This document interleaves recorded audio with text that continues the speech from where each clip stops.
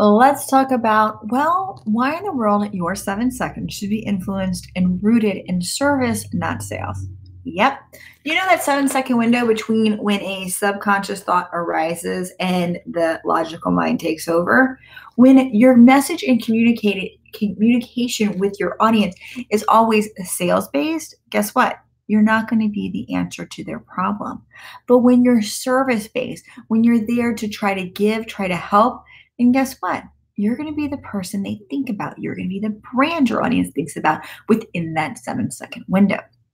So, if you truly want to be influential, you truly want to be part of that 7 seconds, you want to use your audience's subconscious mind to your advantage and your brand relationship advantage, then always speak of service, not sale.